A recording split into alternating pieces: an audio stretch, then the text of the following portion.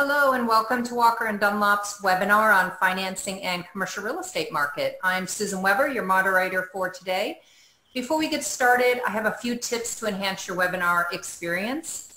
Below the presentation view, you will see tabs you can use. We want to hear from you, so click Q&A to ask and submit your questions at any time during the presentation. Please note that this webinar is being recorded. I would like to welcome Willy Walker and his guest, Dr. Sri-Kumar, who will discuss the global debt markets as well as the U.S. commercial real estate sector. Thank you for joining us, and now I will turn over the call to Willy. Thank you, Susan, and good afternoon to those of you on the East Coast, and good morning to those in the mountain and western region.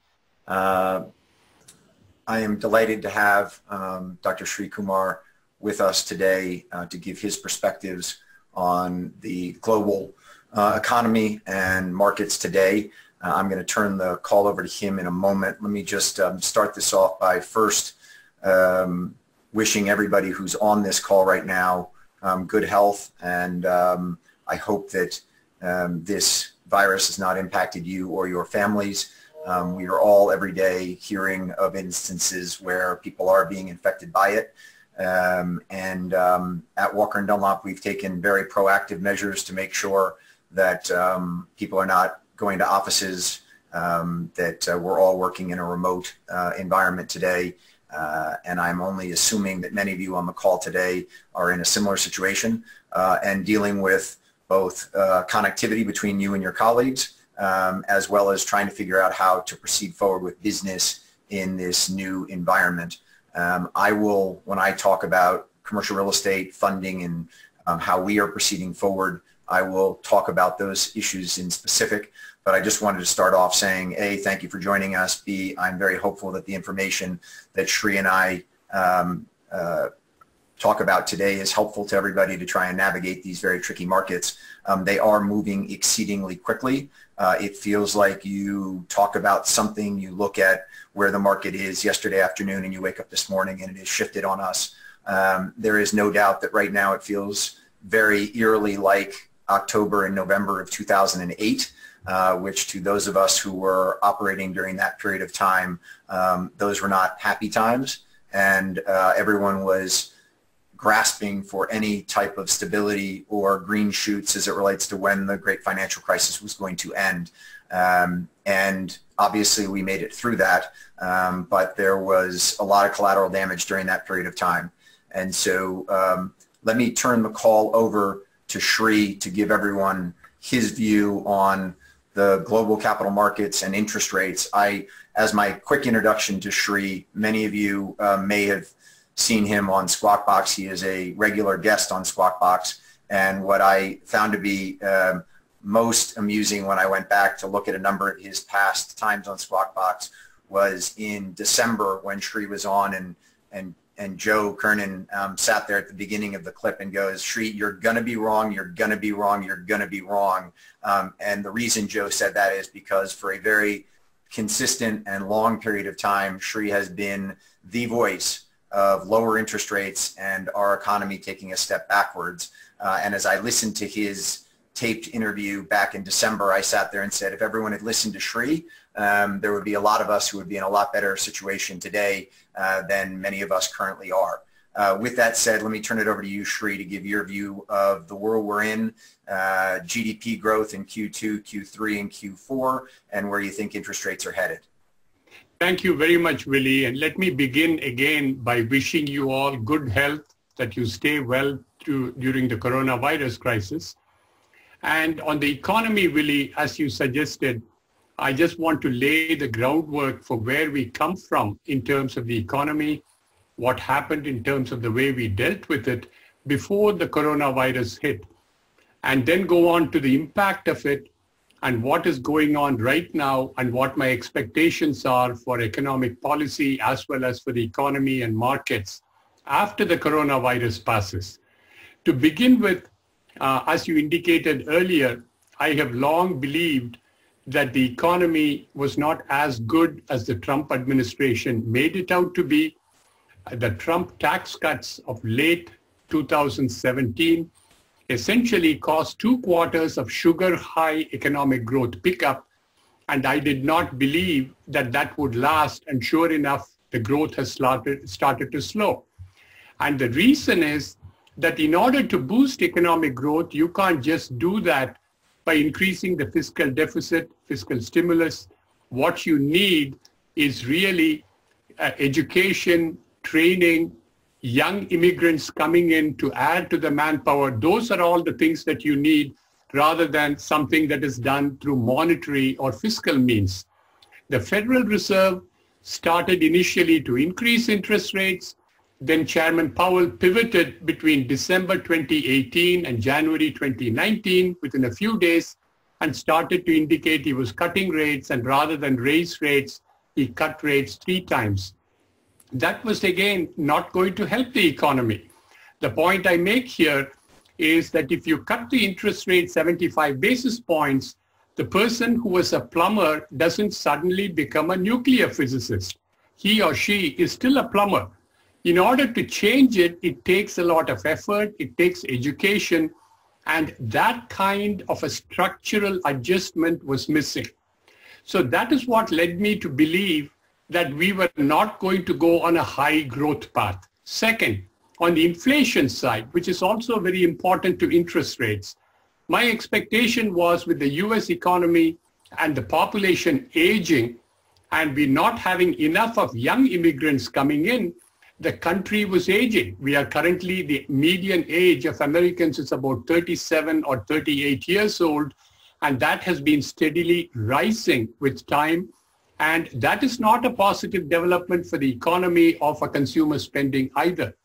And that is why my expectation was that the Fed was totally on the wrong path in terms of expecting inflationary expectations to rise. Put them both together, slower economic growth and inflation remaining very benign, and the combination of that you get is relatively low interest rates, and that is what led to the forecast. Everything else you can ignore, just look at these 2 factors. Then we come closer to where we are now, and there were lots of signs of negativity toward the end of last year. We had an inversion of the yield curve. We also found that factory manufacturing orders started to weaken, and all of these developments led me to say, even before the coronavirus hit, that the US economy would be in recession by mid-2020. What the coronavirus has done right now, Willy, is that my expectation is that this will be deeper than before, that we are already in a recession, and that we will find that out when the National Bureau of Economic Research, which is the arbiter of economic recessions, tells us so about a year from now. What does it mean in terms of being in a recession? I expect a GDP growth of at least 7% decline in the second quarter of 2020 compared with the first quarter. This is quarter-to-quarter change at an annualized rate, and then continuing on with another 3% decline in terms of the third quarter. If my forecast is wrong, the risk to my forecast is that I was not sufficiently pessimistic in the expectation. Could you have a minus 10% in the second quarter? Yes, it is possible, depending on how severe the spread of the pandemic is and how well the economic measures are being taken. But that having been said, I look for the final quarter of the year to be relatively flat and 2021 to be a year of economic recovery. What does it mean overall on the real estate side? My expectation is that cap rates increase in the short term, because if I were leasing property and if I were looking to either pay you rent or pay my workers' wages, my focus would be on paying my wages first to the workers and making sure they continue to come to work. That's my basic belief. But with inflation still remaining at a high level for 2021, economic growth picking up, I think property values should be maintained. And so essentially you have a period of a dip in terms of the things in real estate, but then a pickup in 2021. Perhaps I should stop here, Willy, and turn it back to you. Great, Sri. Could you for a moment talk about the move in the 10-year, where we saw the 10-year 2 weeks ago dip below 50 basis points. Today it's back over 100 basis points. should we view that as a positive sign as it relates to stability in the debt capital markets? Or is it would appear to be counter to most people's thinking that the Fed would go and cut to the degree that they did on Sunday, and yet you've seen a sell-off in the 10-year? That's a great question, Willy. A couple of weeks ago, and until then, we had the 10-year yield come down, and if I get my figures correctly, the low was about plus 32 basis points just intraday for a short while. The 10-year really went down very low, and that was the time with the panic.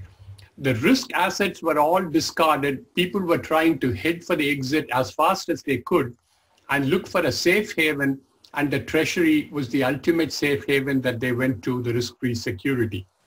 What we have had since, and especially in the last 10 days, is that the panic has transformed, and it's important to realize what has happened since.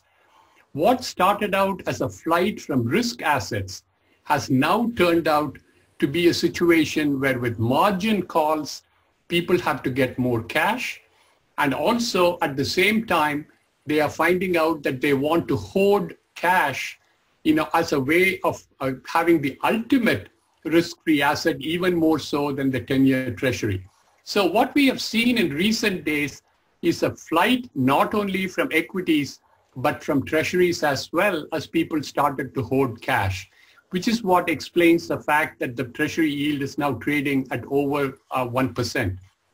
If you look forward and see what is likely to happen, my expectation is that we will come back closer to normal, within quotes.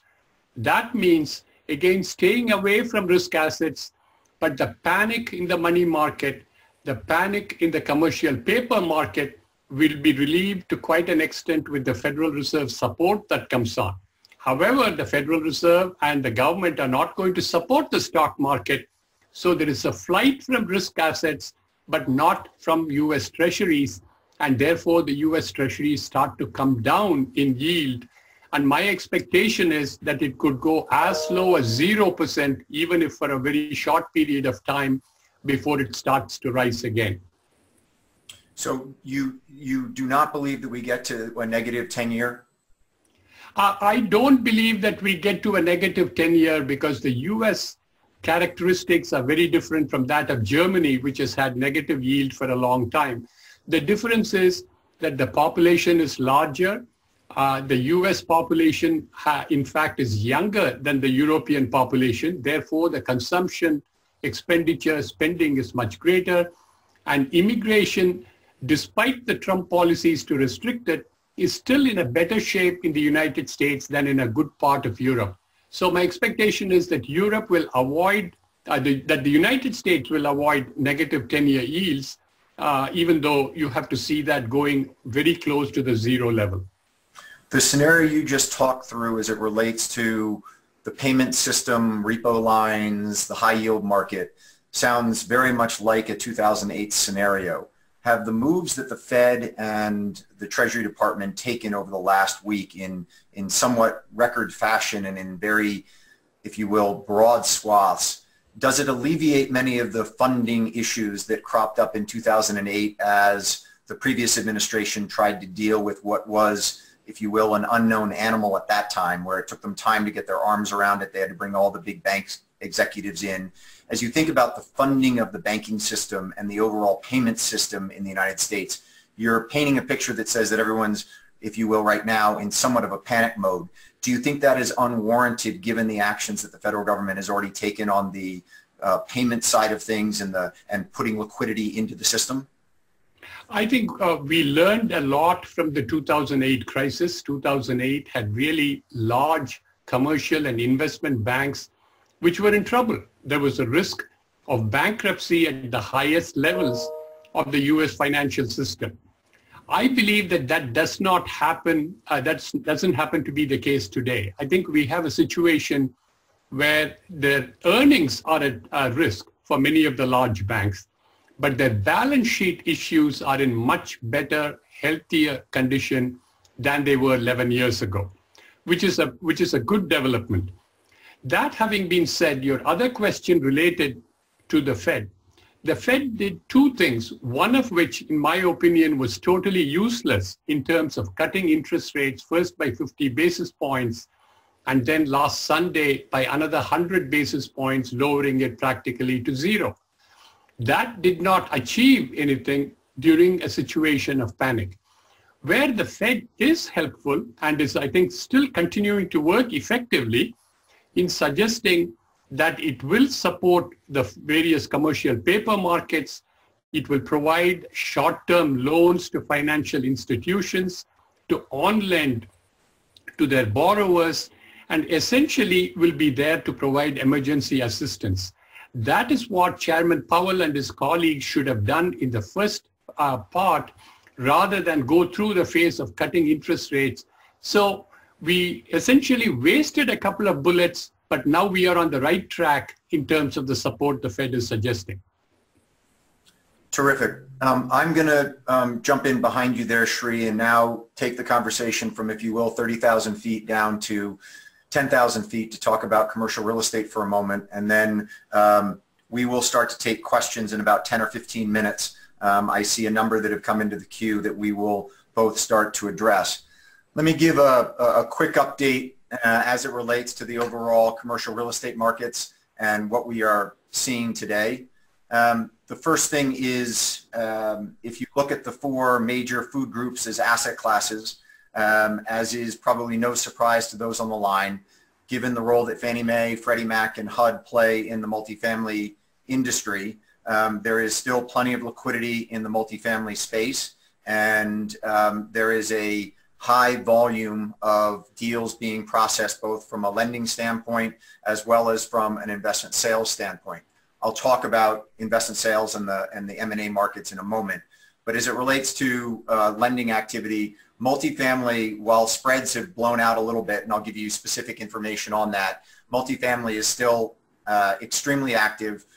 Plenty of investor demand for Fannie and Freddie and HUD paper, and that market continues forward essentially unabated today. If you look at office, that's probably, if you look at industrial is without a doubt in the second best position to multifamily right now. Across the country, we are still getting lenders quoting on industrial deals, and given where this economy seems to be going, and if you will, in a distributed economy, the need for Amazon depots and industrial to continue to go. Industrial is still getting bids, and plenty of life insurance companies and banks are quoting deals on industrial. The next down would be office. Office is starting to get scarce as it relates to bids on deals. Very little activity, as we can all imagine, in the office leasing space. And nobody right now is touring new properties to figure out where they're going to move their headquarters in 6 months.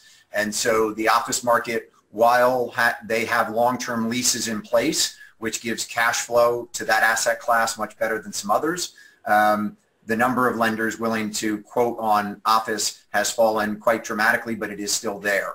The next is retail. As everyone can imagine, retail has been under pressure for the last couple years. Getting anyone to quote on a retail property right now is extremely challenging. And then the final one, where there has truly been a complete flight of capital, is in hospitality. Hospitality is under massive pressure right now. That's no surprise to anybody. And as a result of that, on 2 weeks ago, we had some hospitality deals we were quoting. We actually had bids on them, low leverage deals, 60-65% LTV.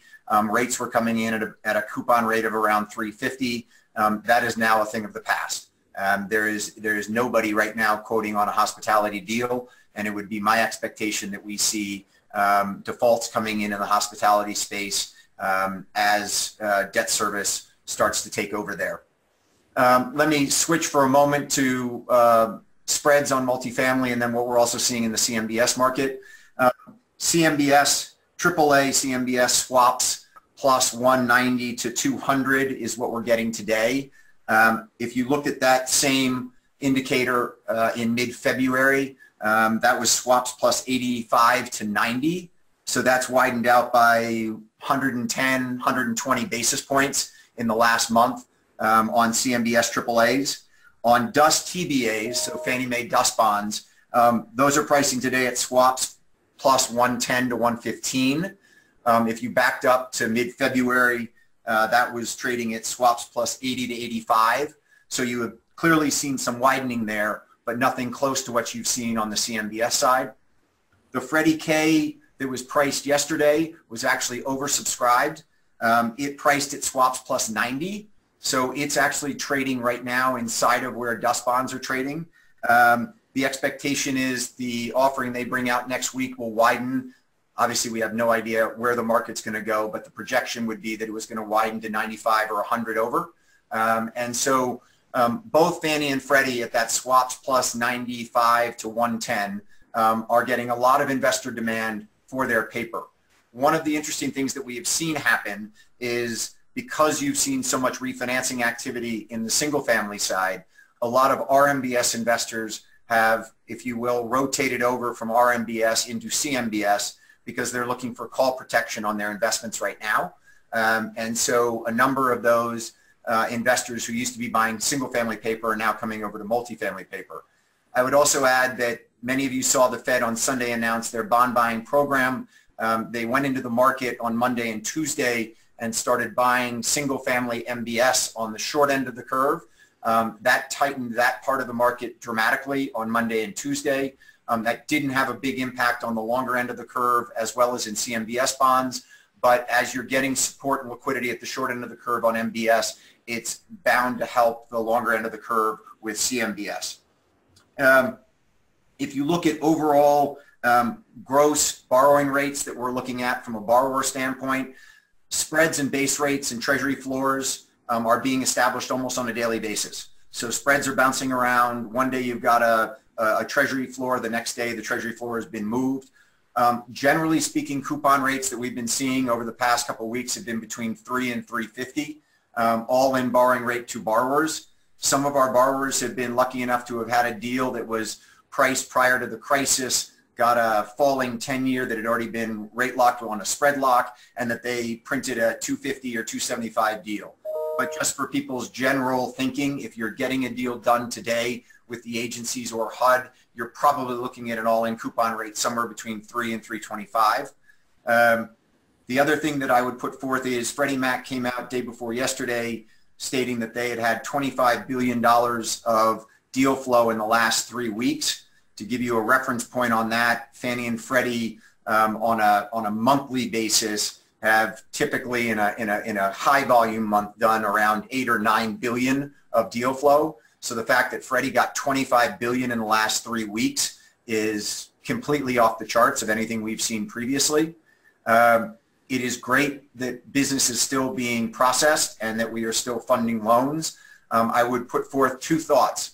One is that it is my assumption, but I have not heard anything explicit, that the FHFA will look at Fannie Mae and Freddie Mac's lending caps in multifamily and will make adjustments so that they can exceed their caps for 2020. I have not heard anything along those lines. Given that this has only just begun and they are both nowhere near their caps at this point, it might be somewhat premature to have discussions on that.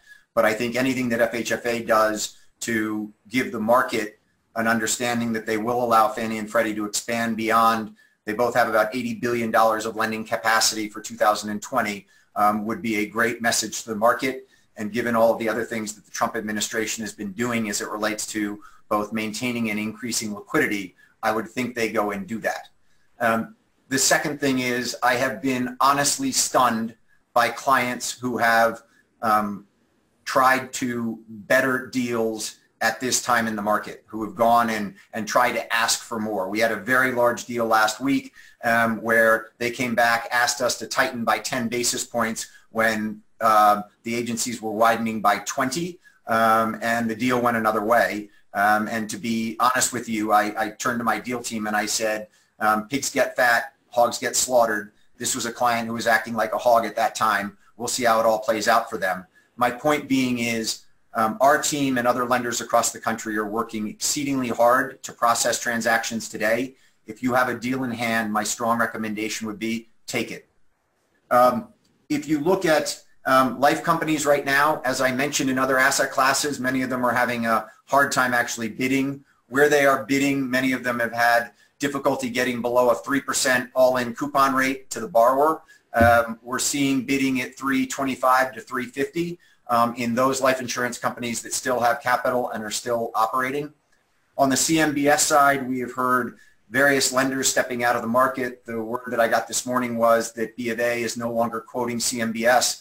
My understanding is that they have a lot that they have taken down that they have not securitized, and therefore they're not looking at new business. There are also specialty finance companies out there that are dealing with the headwinds of the inability to raise new capital and also having exposure to things like condominiums and retail. And so if you look at some of the specialty finance mortgage REITs, many of them have sold off dramatically. I would assume for a period of time, many of them are not going to start initiating new loans and are holding on to see where this takes us. Let me talk for a moment as it relates to processing of loans. I've gotten a number of questions as it relates to if a deal's under app, is it going to move forward? The direct answer to that is yes. We are running into a couple issues right now as it relates to processing business. The first one is inspections. As many of you know, this virus has gone into seniors housing properties, particularly in the state of Washington, and put many seniors housing properties on lockdown.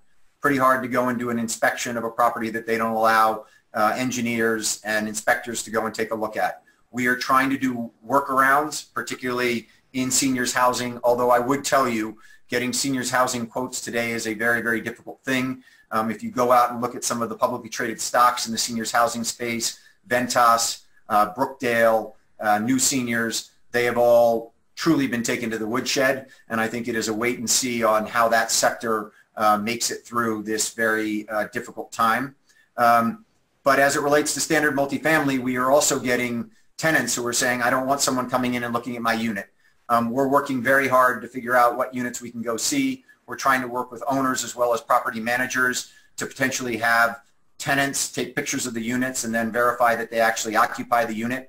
But in this sort of shelter-in-place environment, as all of us can be appreciative of, tenants don't really want a stranger walking through their unit to make sure that the unit is actually occupied by them and that structurally it is in good standing. The other place that we're running into some problems is in recordation. Many municipal offices across the country have shut down. I saw a statistic 2 days ago that 88% of the counties in America can do e-filing for title, and that would allow us to then put title insurance in place on mortgages. But there are some very large counties. The most recent one that I saw yesterday was Montgomery County, Maryland, and Prince George's County, Maryland. Both do not have the capability to do e-filing.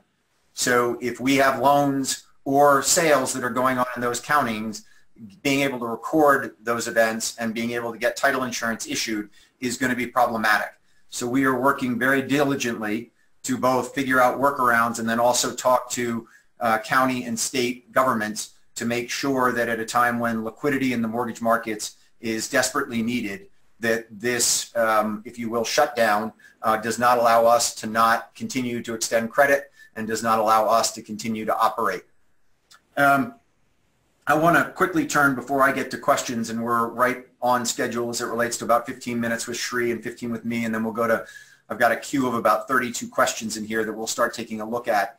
I did want to say that as it relates to overall operations, as it relates to overall health, we had this morning one of our banking partners call us and say that they'd been with 2 Walker & Dunlop employees at the beginning of March at an event, and that their employee had tested positive for the coronavirus yesterday, and they were informing us that our employees had been with them. We went to remote officially across the Walker & Dunlop platform last Thursday, but prior to that, many of us had been working remotely. And fortunately, both of the Walker & Dunlop individuals had been working remotely for the past 2 weeks. The reason I raise that is because immediately that call comes in and we know we don't have an issue inside of Walker & Dunlop as far as either of those individuals having infected other people from that incident with someone from a bank that we work with very consistently. Super helpful that we were not coming together for the past couple of weeks, and that is how this virus is going to slow down. That's how it's going to make it that incident didn't have a multiplier effect. I listened to a webcast 2 days ago talking about the multiplier effect of the coronavirus. the estimates right now are 2.4 to 4x. So every person who's being infected right now, the estimates are that they are infecting 2.4 to 4 other people.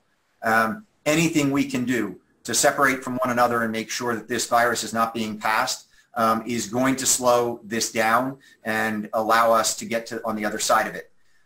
The other thing that I would talk about is there's been a lot of talk about the need for more hospital beds. There are 45,000 emergency care hospital beds in the United States today. I have been talking to HUD, which has been talking to the White House about potentially repurposing student housing beds, which today, off-campus student housing beds, which today in some instances are vacant, in other instances students are still occupying those beds in cities. But the idea would be, can you go and master lease some student housing properties and create makeshift hospital beds to be able to deal with what is expected to be a complete inundation of our hospitals across the country with people who are suffering from this virus.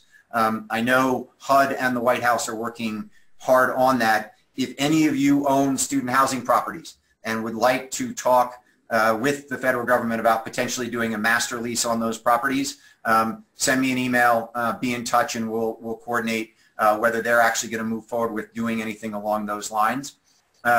But the back of the envelope numbers on that is if they took over 50 student housing properties across the country that had 300 beds in each one of them for $180 million, I used the back of the envelope, $1,000 a bed for the year. For $180 million, the federal government could add 15,000 beds of capacity on top of the 45,000 ICU beds and could create capacity to be able to take this, what is expected to be a huge influx of patients.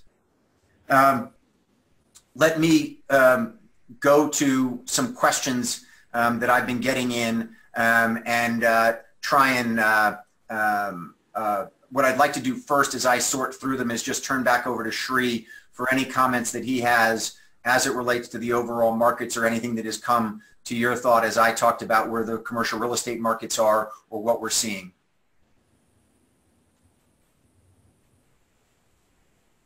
Sri? Yeah, sure. Do you have a question for me or? Yeah, so with a big infusion of cash into the economy and slowing economic output, what are your thoughts about stagflation?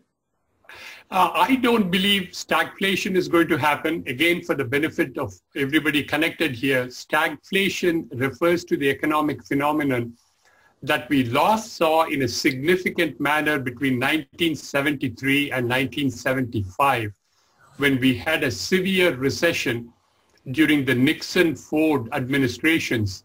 And at the same time, inflation picked up because oil prices tripled in the fall of 1973, and we were ill-equipped to deal with a substitute for oil, and there was nothing at that time. The difference today is that we are in a very different situation.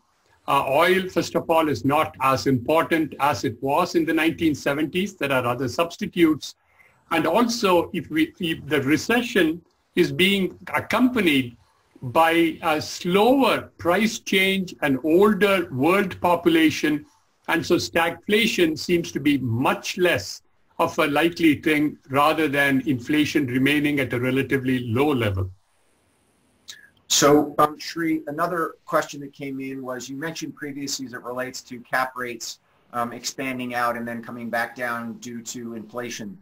What's your sense as it relates to cap rates? Do you have a specific widening that you expect cap rates to move? And I understand that that question is a little difficult, A, because you're not per se a real estate investor, and B, it really does vary dramatically across asset classes. But do you have any thoughts as it relates to cap rate widening?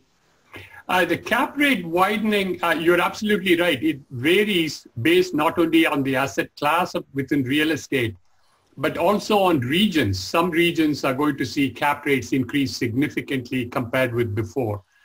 So if you pick a number, if you are picking a cap rate of say 4, then if you assume that as the base, then with the rents not being paid or reduced rents being paid, I can see that going to a figure, let's say 6.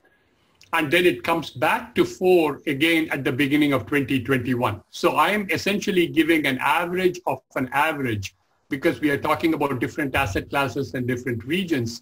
So it is a significant pickup in the cap rate, but it lasts for 2 or 3 quarters. Great. I'm going to switch to a question from my friend Brooks Castellaw, who came in and asked about the uncertainty in schools and college students and what happens in the fall if they're not going back to school. That is a great question, and obviously something that everybody in the student housing space is very focused on. I would put forth that as of right now, pre-leasing activity from those student housing operators that I've spoken with has been very strong. So when I went out to a number of them over the weekend with this idea of converting off-campus student housing into potentially makeshift hospital beds, I was expecting a number of them to say, count me in, sign me up, love to have a conversation about that. To the contrary, I got, A, we still have students who are occupying our buildings, and B, our pre-leasing for the fall is still very good. Obviously, the big unknown is how long this crisis lasts and whether university systems come back to school in the fall. I think the outlook right now is everyone is saying that we will be on the other side of this and that school systems will be back up and running in September. The problem, obviously, for student housing owner-operators is that it's a binary event. One of the data points that I was very interested with prior to this call was I went out to a number of people on our team who finance seniors housing. And I was expecting to hear that we've seen significant numbers of people pulling their seniors out of seniors housing. And to my A, surprise, and B, to my surprise, was that we have not seen that happening so far. There have been plenty of people who've talked about it. The interesting thing on seniors housing is if you think about acuity level, if your parents are an independent living facility, pulling them out and bringing them home is, if you will, relatively easy. A, if you have space. B, if you live near them, because they're obviously not getting on an airplane. And C, if you're up for having your parents live with you for an indefinite period of time. If you go to the other end of the spectrum on skilled nursing and Alzheimer's care, none of us are prepared to deal with a parent who is in a skilled nursing facility or has Alzheimer's care. And so as a result of that, those people, to a great degree, are very, very unlikely to come home. And so back to my comment previously as far as firms like Ventas and New Seniors and others, on those that have the higher acuity, you would think that the people would stay there. Now, the mortality rate in those facilities is a whole different story, and what ends up happening to those facilities when and if the virus gets into them. But as it relates to the virus not getting to them and having their rent rolls fall off precipitously, I would think at this point it's unlikely to see that happen. But on the student side of things, it is obviously everybody's clear hope that we're back up and running come September and that universities are back up and going. But again, unlike multifamily, unlike seniors, it is a binary event as it relates to a school system operating or not operating. The other question that's come in across a lot of this is as it relates to either forbearance, people who can't pay their rents, what's the federal government going to do if people can't pay rent and owners can't evict people because, like in New York State, they have started to come in saying you cannot evict people. I would just say it is too early to understand exactly where public policy is going to go to match up with the economic reality of people paying rents. I got a number of questions as it relates to how's our loan portfolio and how's it performing. Fortunately, it is performing exceptionally well, but we're also very, very early in all of this. One of the things I would put forth is the great financial crisis lasted for 42 months. 42 months. And multifamily held up extremely well during that crisis, had by far the lowest default rates of any commercial real estate asset class. And we are now into week 3 of this crisis. Now, there are clearly differentiators between the two. The entire economy appears to be grinding down, whereas in the great financial crisis, the economy didn't completely wind down. Waiters and waitresses were still making tips. Flight attendants were still getting on airplanes, even though at a less frequent basis than they are today. And so this go to zero, as it relates to this crisis, clearly presents a wildly different economic reality for many people. I have stated before, as many of you know, 40% of the American public, if faced with a $400 or more unplanned event, cannot pay for it. 40%. So if all of a sudden the waiter or waitress who is making a couple $100s in tips on a monthly basis now loses that income, he or she is incapable of dealing with unexpected expenses. So we are dealing in somewhat uncharted territory here, but as it relates to overall rent rolls and asset by asset performance, so far, at least from Walker & Dunlop's perspective, things continue to operate very well. I would also put forth, we have no risk in our loan portfolio on any retail asset, any office asset, any industrial asset, or any hospitality asset. Not a dollar. So all of our risk is in multifamily. And so we are, as a company, somewhat distinct from many banks and many of our competitor firms that have broad risk on a broad sample of commercial real estate asset classes. Sri, have you seen anything in here as it relates to questions that you want to jump on, or do you want me to come up with another one for you? Yeah, if you could, that will be great, because that way we'll know which of the priority questions that we should handle 2 or 3 at a time, if you wish. Great. So let me come in here for a moment. So what will be the signal to markets of a return to stability? Will it be the decline in the number of coronavirus spread, or do you think society will decide that the economic cost is too heavy a burden to bear and insist on a more normalization of society regardless of the human cost? I think in terms of a full normalcy coming, I think it happens in 2 stages, Willy. The first stage, you want to see the coronavirus situation, which is currently accelerating, and again, following the example set previously by China and Italy, which are the 2 countries which preceded the United States in having the crisis, it continues to increase at an increasing rate for about 6 weeks. So as you said, we are in week 2, and we probably have another 4 weeks to go with a larger and larger number of coronavirus crisis. Dr. Anthony Fauci, the medical advisor, said on different programs that that's about the time that he sees the virus continuing as well. So the first thing that investors need to watch is to see when it crests and starts to come down, which is what the experts call flattening the curve. And it starts to increase, but at a slower and slower rate. That, I think, will go on till about July or August that the president spoke about in his press conference yesterday. During that time, so August being already going into the 3rd quarter, we would see the extent of economic decline, how much of stock market havoc has been caused during that time. Then you go into the 4th quarter, you have few cases of coronavirus crisis, and you see signs in terms of economic leading indicators, in terms of manufacturing activity, people going back to work, people going back to restaurants more eagerly, and that would suggest to you a bottom. So if you follow that, the coronavirus as stage 1 and economic indicators as the second one, I think you will see all of them come together closer to year end. Great. A couple other questions that I have coming in here. So there is a huge amount here as it relates to forbearance and evictions and being able to have people pay their rent, et cetera, et cetera. As I said previously, there is no federal policy that has been established on that to date. As you can imagine, because Walker & Dunlop has a pretty large voice in these issues, we are talking to both MBA, NMHC, as well as directly with members of Congress, as well as regulators, to make sure that if we do need relief along those lines, that it's being considered. I do know that both MBA and NMHC were in earlier this week on relief to renters, particularly if we get into a non-eviction status as California is putting into place. I've also had a question as it relates to where's capital coming from and is anybody still bidding on assets? So I put the bidding world into kind of 3 buckets. Bucket 1 is friends and family and country club capital that many Walker & Dunlop clients have very successfully raised equity capital over many, many years to take down deals.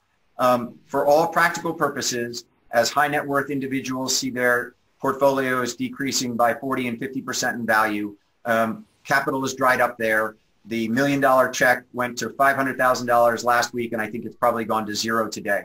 And so that group of investors is on the sidelines today just from a capital raising standpoint. I'm quite certain that there will be somebody on this call who has plenty of friends and family capital that has said now's the buying opportunity and we're game in, but generally speaking, they are game off.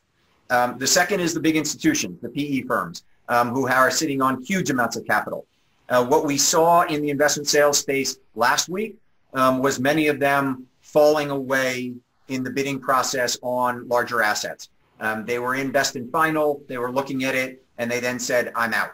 I would put forth that I think those investors who have plenty of capital are just going to sit back for a moment, see how cap rates widen, see what sellers are capitulating to, and then they will step back in and they will be quite aggressive at the appropriate time. But right now, I believe that they are all mostly in a wait-and-see mode. They're not jumping in at this point. The final bucket is the opportunity funds. And the opportunity funds have been sitting around for, in some instances, 4 or 5 years on capital that is waited for the opportunity to step in and take advantage of dislocation in the market. And what we are seeing is those opportunity funds that have been waiting for this day are getting very active. They're underwriting deals to the degree that they can, and they're trying to figure out if there are already bargains for them to invest in.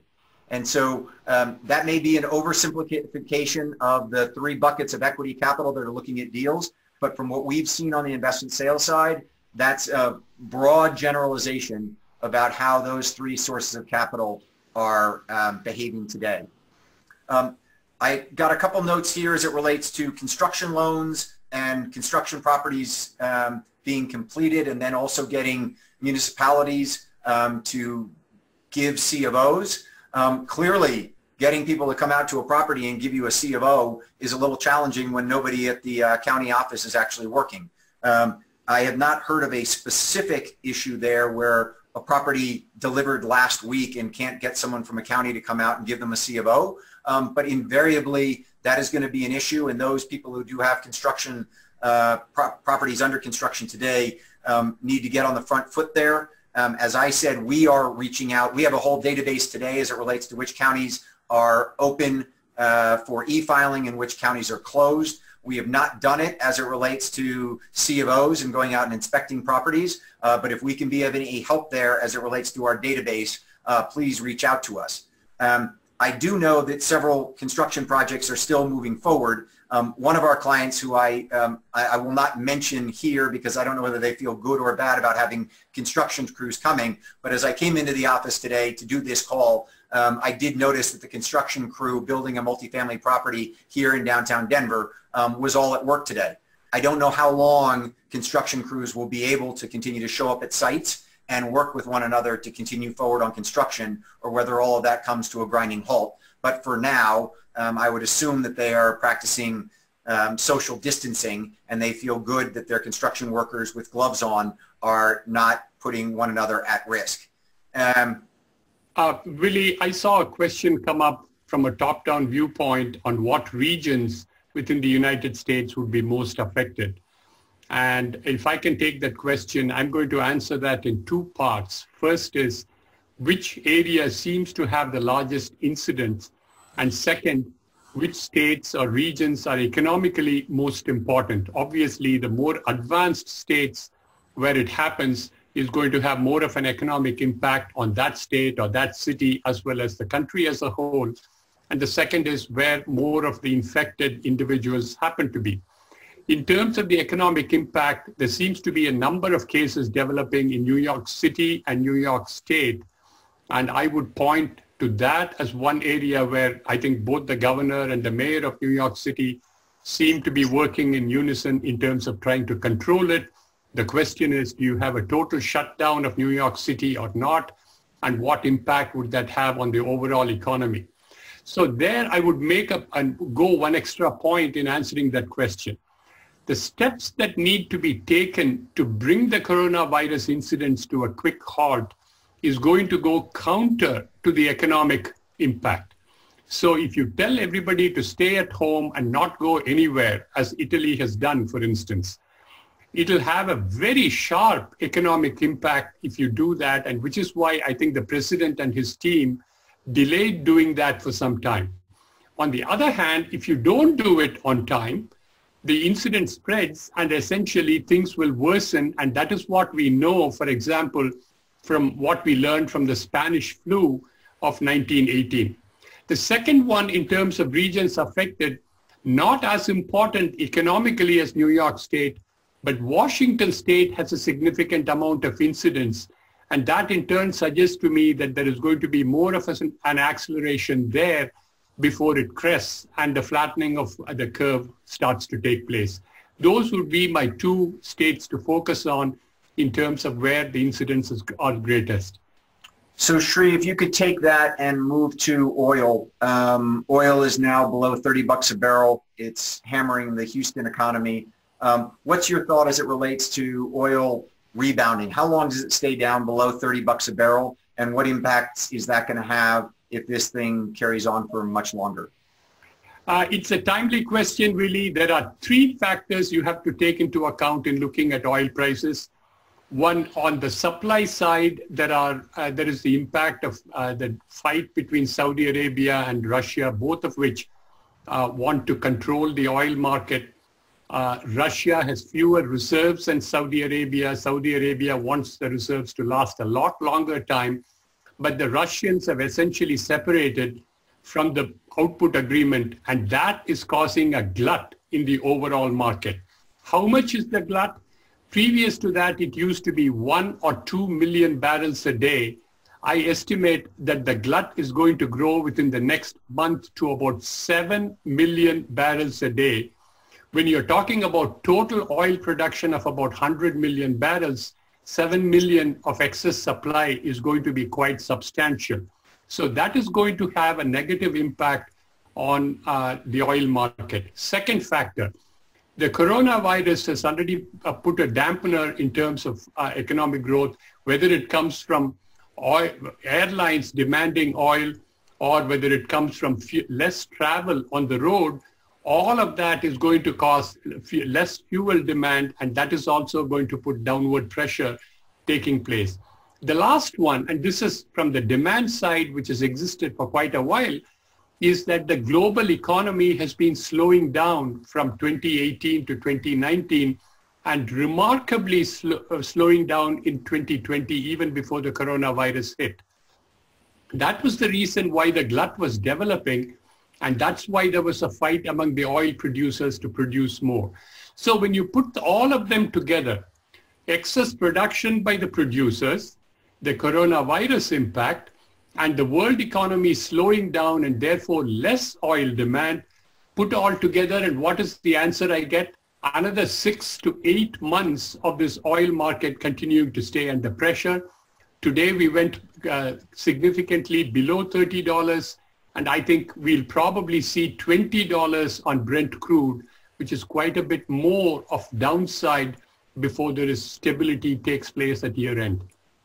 So Sri, we only have another 7 minutes, and I've got lots of questions still in the queue, and we will try and address a couple of them in the last couple of minutes, but I also want to some degree, to the degree that we can, talk about, okay, the world is not ending. We are going to make it through this.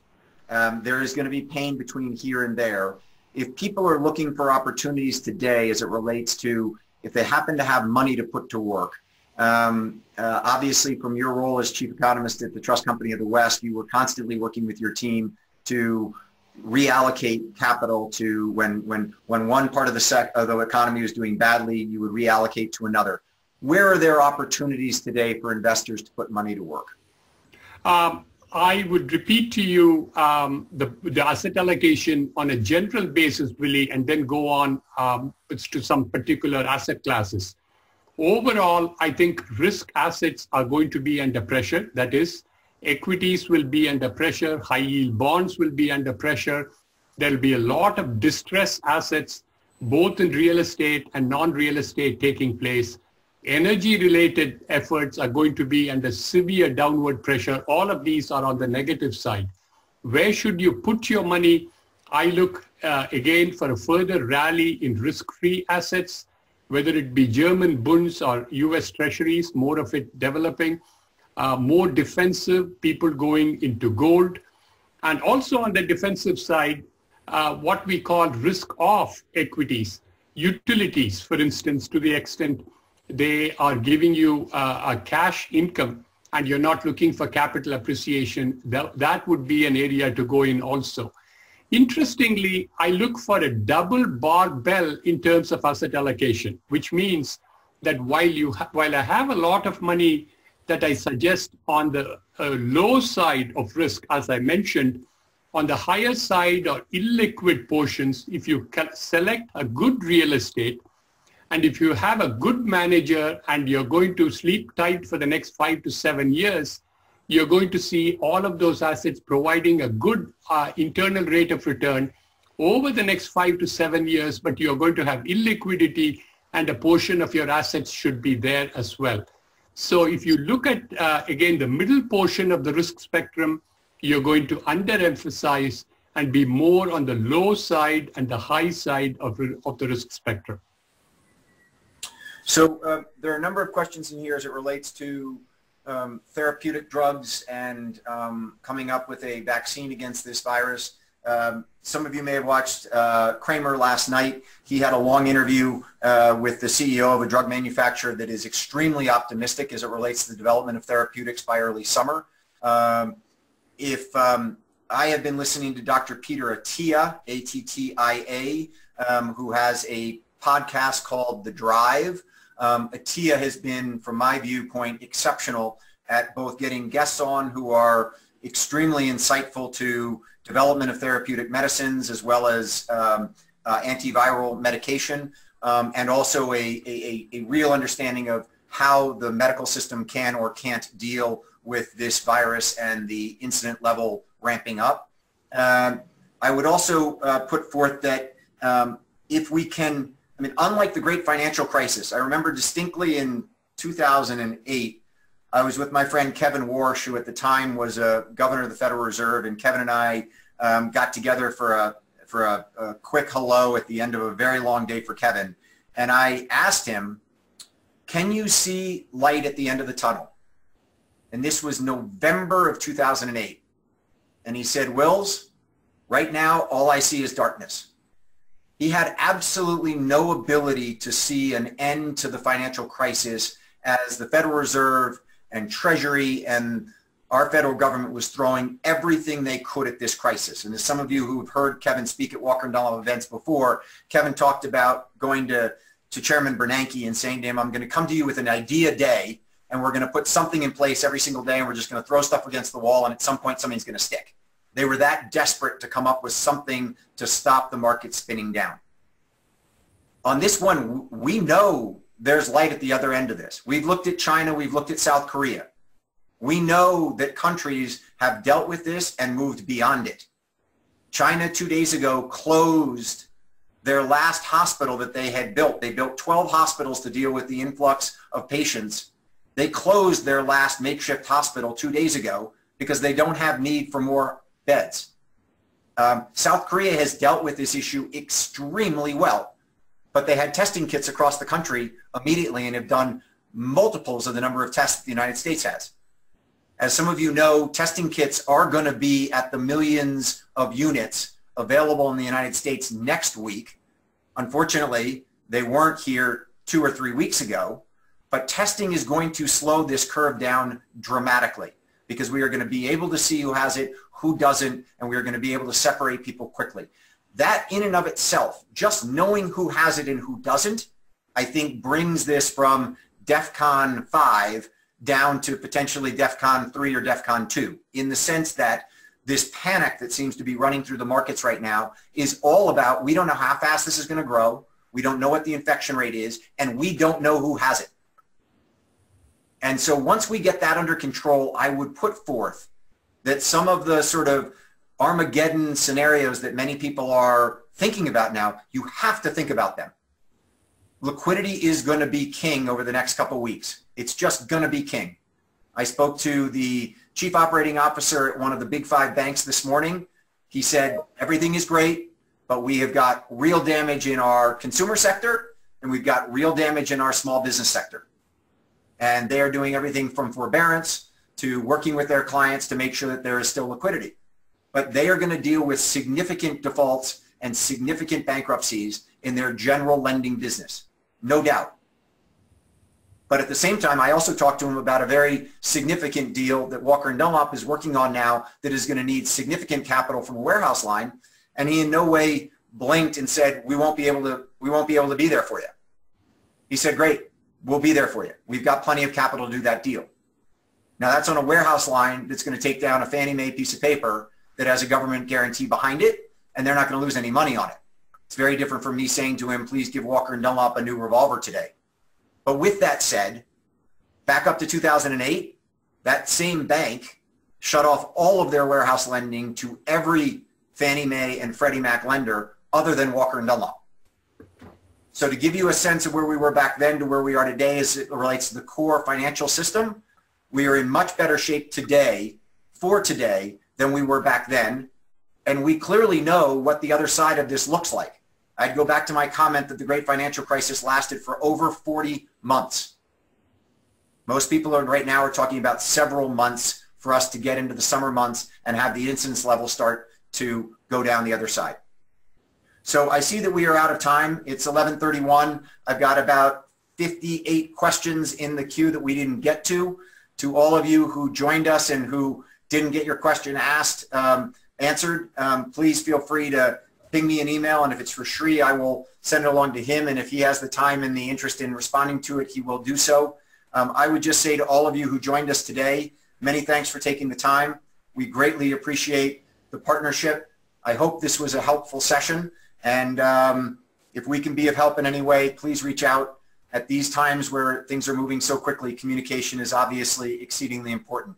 So thanks for taking the time. Sri, again, thank you very much for joining us today. Huge, thank you all. Very insightful, and I wish everyone a happy and healthy day.